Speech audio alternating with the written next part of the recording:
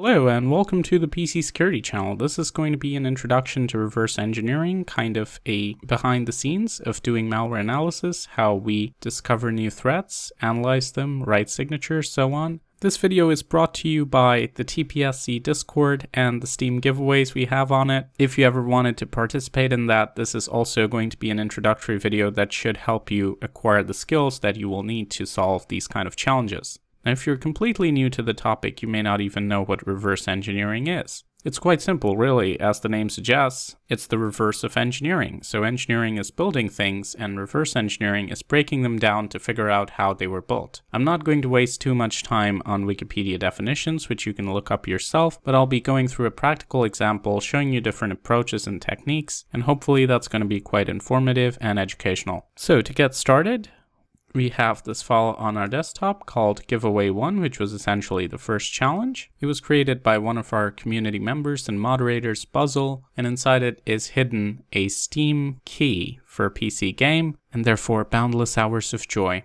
The only question is, how do we get it? Well, it's pretty simple, just run the file. Except when you do that, it asks you to input a password. But I don't know the password, you might say. And this is where the reverse engineering mindset needs to kick in. So you need to realize that in order to know if you've typed the right password must already be known to the application, right? Which means inside this executable, assuming it does not communicate with the internet, somewhere is hidden the right password. You just have to discover it. Or you can just guess it. I'm just going to go with the first method because I'm feeling lucky today. So I think the password is password. Luck runs out. So now we need to use some skills. Well, actually not, because this challenge is ridiculously easy. All you have to do is open Notepad. Wait, this makes no sense, right? But you'll be surprised how many executables you can just read on Notepad. Because at the end of the day, executable code still has strings in it, and a lot of them are directly readable as plain text. So let's see what happens when we drag our file into Notepad. Most of it looks like gibberish, which is perfectly normal, but you can figure out bits of information, like this program cannot be run in DOS mode, which is a common string you'll always find in executables on Windows. But then you can also find other text. It's a bit more interesting. And if we look closely enough, it looks like we have a string that might resemble the key over here. But this is no fun, right? Cracking a challenge on Notepad, this is for kids. This is for whoever won the challenge. Congratulations, well done. But if this is all I showed you, I'm sure you just dislike and go away. So instead of just getting the key, we're going to reverse engineer this file in its entirety and figure out everything about how it works, which I think is a much better challenge. And let's face it, this was giveaway 1. 2, 3, and 4 were much harder, and so is most malware, so you do often need more than Notepad to figure out all the secrets that a file holds. By the way, for that person who's just going to comment right now saying that key was base64 encoded, yeah, I know.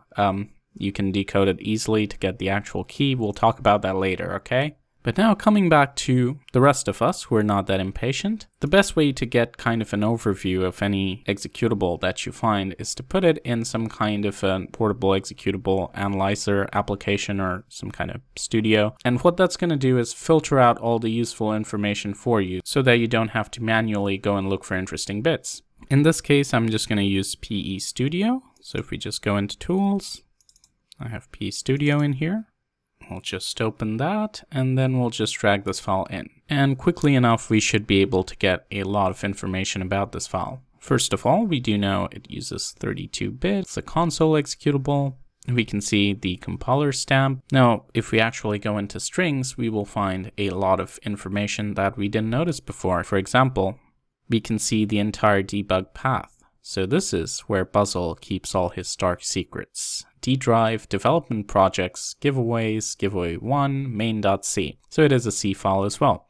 Another way of figuring that out would have been just to look at this, which is the compiler, that is GCC. That tells you it's either a C or C++ file. Now if we just scroll down here, we can also find another directory. Now we also know the IDE Buzzle used to create this file, which is code blocks. Pretty common thing in schools. But unfortunately, that's the extent to which PE Studio can help us. To actually do a deeper analysis of the application, we'll need to debug it using something preferably like OllyDbg. So that's what I'm going to do next. We do have OllyDbg here, and now we'll open the file inside of it.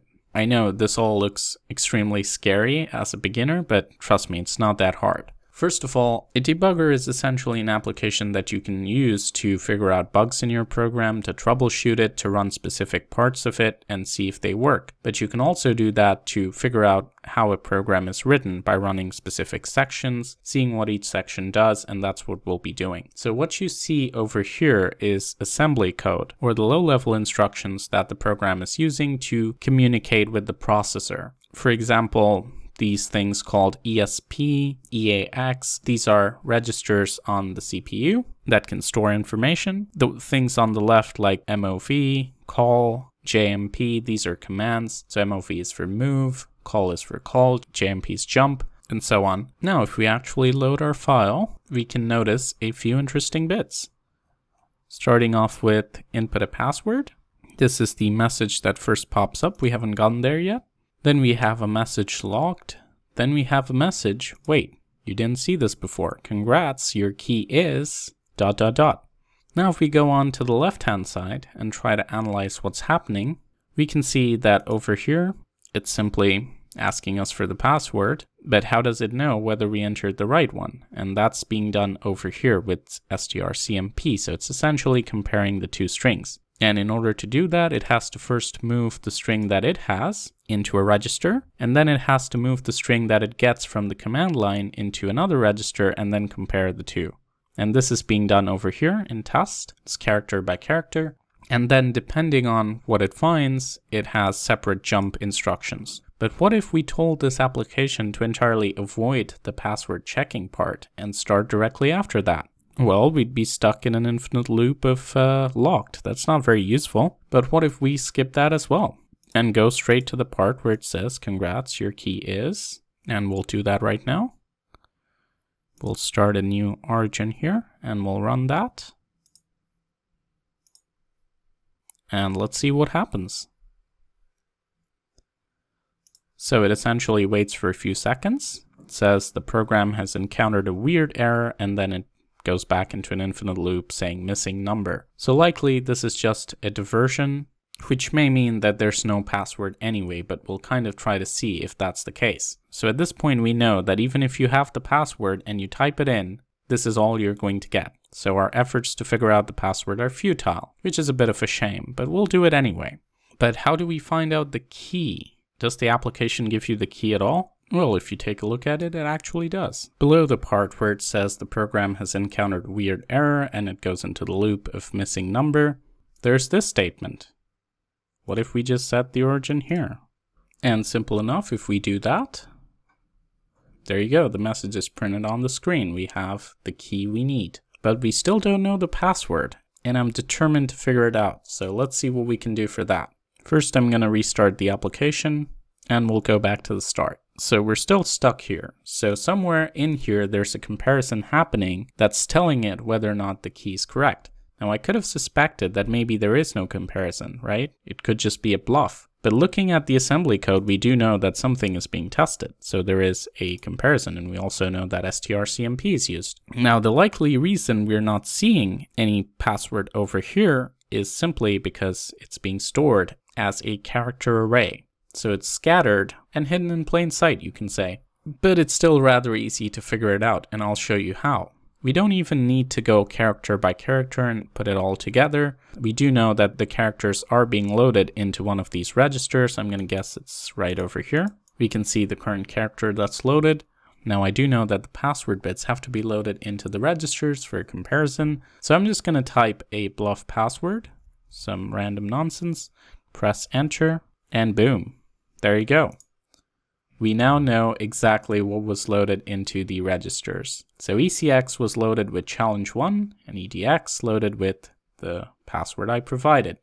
So challenge 1 is likely the right password. And we can test that. And now we just need to run the application and say challenge 1.